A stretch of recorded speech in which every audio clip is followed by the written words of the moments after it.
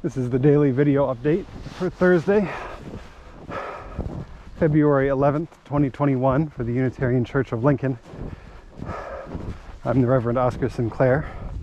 I apologize about the huffing and puffing in the updates this week. We had a big storm here in Dryden a couple days ago. Not actually that big for here, but I don't know, big for Nebraska. And I don't have snowshoes anymore, and so I am trudging through this trail and remembering why just walking in deep snow is actually a pretty good workout. Anyway, as you can see, the lakes here are very frozen and very covered in snow.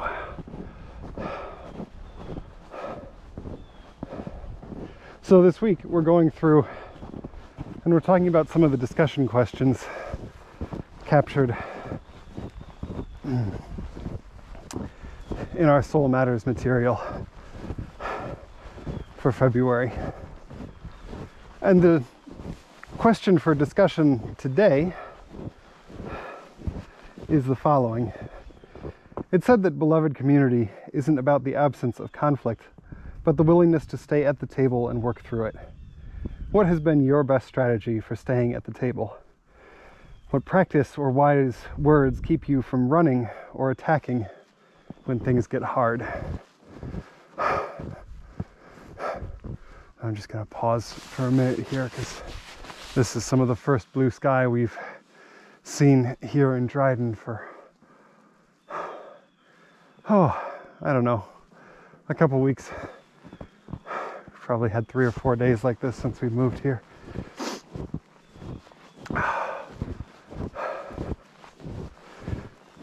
So what keeps us at the table?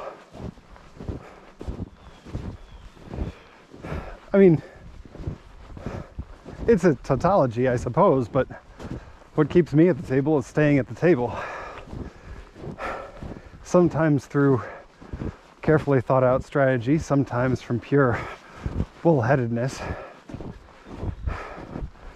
But the way you stay at the table is saying staying at the table is important, and then figuring out the justification for it afterwards. But I suppose this question probably deserves a longer answer than that. So if we're organizing, if we're building something, if we're participating in the beloved community, if the subject of that organizing and building and participating is at all important in our lives, if it's something that we actually believe has deep worth and has multiple people involved in it, then there's just going to be conflict. There's going to be hard times. There's going to be times when we have multiple people with deeply held beliefs who disagree with each other.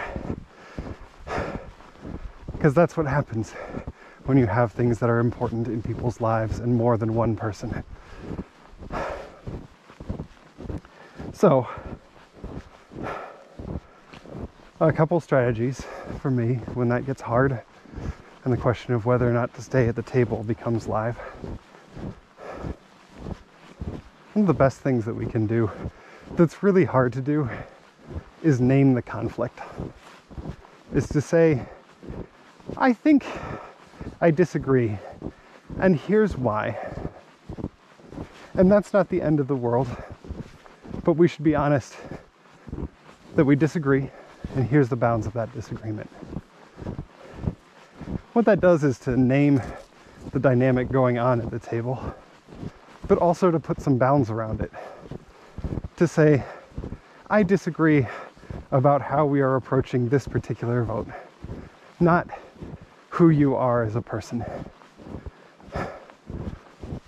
That's really important, both for the people hearing that explanation, but also for ourselves as we get upset and in conflict. Because often, what we're actually upset about is a vote, but unless we're careful, it can turn into anger at a person.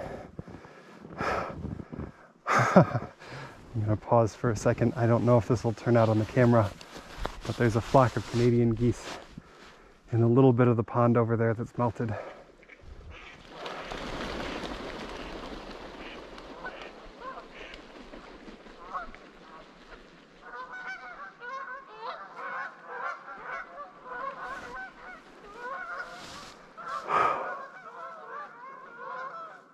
Oh, I really hope the camera caught that.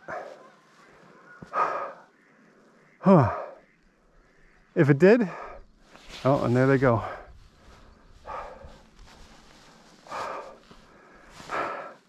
That one's for you, Linda Brown, and for the Audubon Society, and for my dad. All right, where were we? Conflict. So we have this tendency to be angry about a vote, but then express that anger as disappointment in the person or unhappiness with a person. And what naming the conflict does is allows us to step back from that and set bounds for ourselves around what the conflict is. Easier said than done, I know. And the other thing that we can do in times of conflict is to take my reaction to the conflict outside of the system that the conflict is happening in. So rather than blow up in a meeting, I can sign off of Zoom, clear an hour off my schedule, and go lift heavy things for a little while. Or I can debrief with people I know and love, family members, say, but also folks that I trust who are building beloved community, but who aren't in my exact system. Say, a trusted colleague in a different part of the country. And then there's one more piece of this. There's one more piece of this as I've gone off of any part of the trail that's groomed. It looks like this. So I'm actually going to turn around now because I don't think I can walk through this and nope, I can't walk through this and talk at the same time. Okay. Snowshoes by next week.